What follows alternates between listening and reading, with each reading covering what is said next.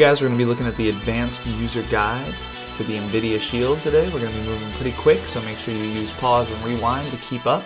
We're going to start in RetroArch and looking at how to change emulators or the cores, which are the systems that the games are played on. Certain games that have some trouble, you can change the emulator or core sometimes and it will make the game run a little better. So we're starting with the N64. This one's actually kind of important. They removed some of the cores they used to have, like 4 or 5 of them. They're down to 2, and interestingly enough, the GLES 3 is the one that runs really well. The GLES 2 appears all pixelated, not good at all, not playable. So make sure you choose the GLES 3 for the N64, very important. Look at some of the other systems like Game Boy Advance, you only have one option, so that's the one you got to use. But good to know that you can change them so you can improve some of those. Alright, and we're going to move straight into changing the input on the Nintendo 64 controller. You're going to want to follow along with the controls as we put them in. You have the controller at the bottom right, which will show you the button you should be pressing. So I'm not going to say each button. I will note that the select button I set as my LB button because I use it for the hotkey association, so I also set my hotkey for the select, or for the LB button, so it lets you use some hotkey buttons on that controller. LB is very rarely used in-game. The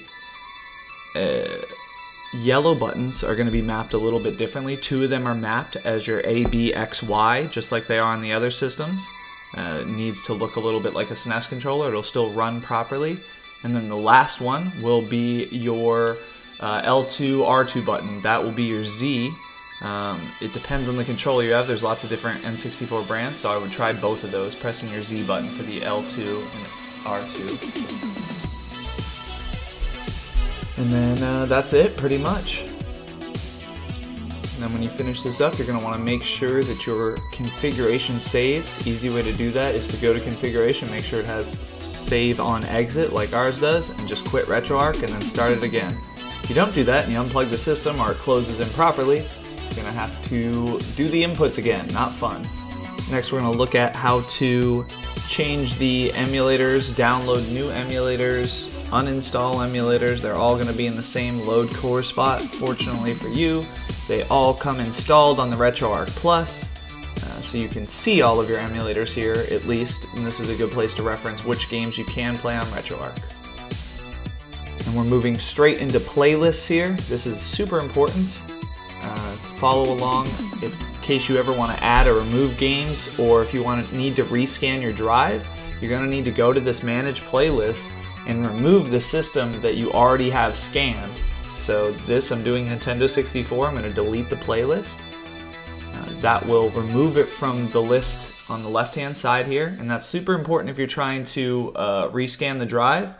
In case you're missing a game that you should have, because if you scan it without doing this, you're going to have doubles of every single game, and one of them will work and one of them will not, and it's makes your list very overbearing with all the different games on it.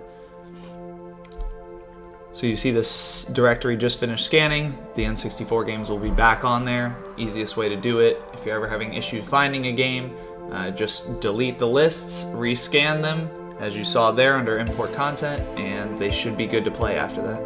Alright, so we're going into online updater here.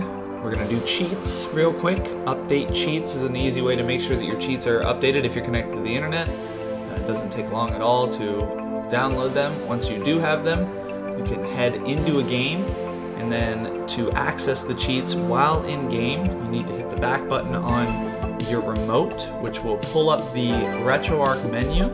It's the same back button that if you press twice, it would take you to the home screen of Nvidia Shield. When you press that back button, you can also set it as a hotkey, which I would highly suggest for your controller. So press the hotkey that opens up the RetroArch menu, which I'm doing right here. And you're going to go down to where your cheats are, way down at the bottom, not under options. There they are. And from here, you can load a new cheat, find the proper system. This can be a little bit much with all these games, and you gotta find the proper game. So we're on Super Street Fighter 2. I think we have the European one. That one plays a little bit better.